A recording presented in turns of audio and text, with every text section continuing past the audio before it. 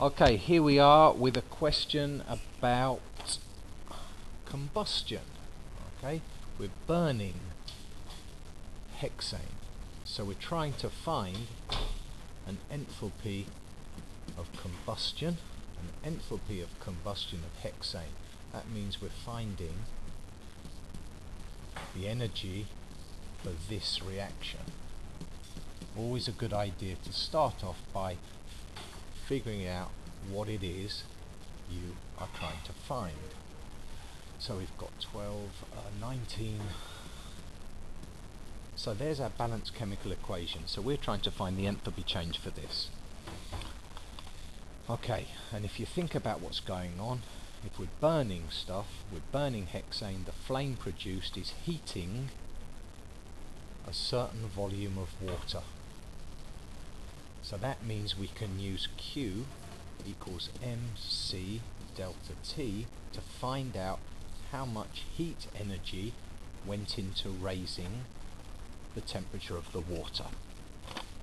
So the mass of the water, well, we're not given a mass of water, we're given a volume of water.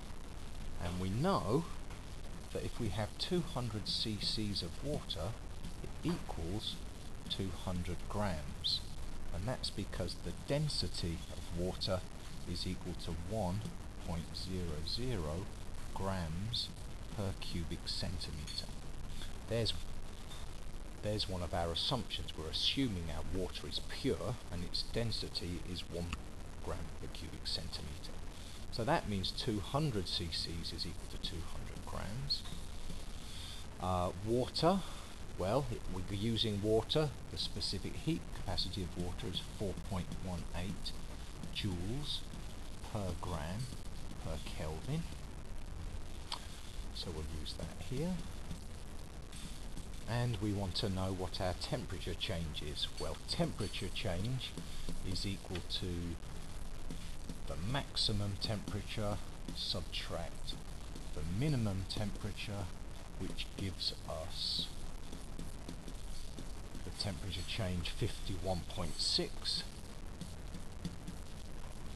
So if we multiply out, we end up with 43,100 joules. I'm giving just 3 sig figs there because I've got 3 sig figs here and here and here, but I'll keep the value on my calculator for use later on. Okay, so that's the amount of energy that was released when we combusted, or when we burned 1.00 grams of hexane. The enthalpy change of combustion, though, is per mole of hexane. So we need to find out first of all how many moles of hexane we have. The moles of hexane is equal to the mass divided by the molar mass, and the molar mass of C6H14 using the IB periodic table is 86.20. If we work out that, we get, again, I'm just giving 3 sig figs here, 0.0116 moles. Let's get that out of the way.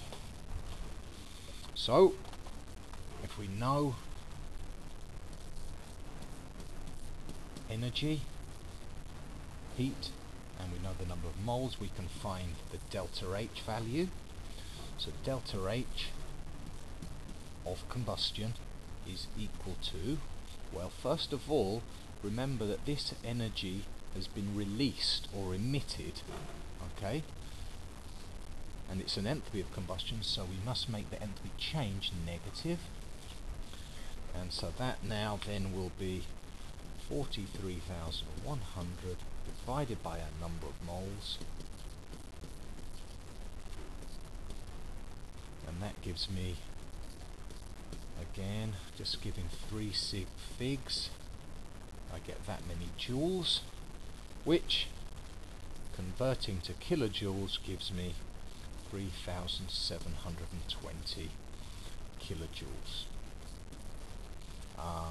It's not a bad idea here to also pop that into scientific notation to illustrate how many sig figs we've got.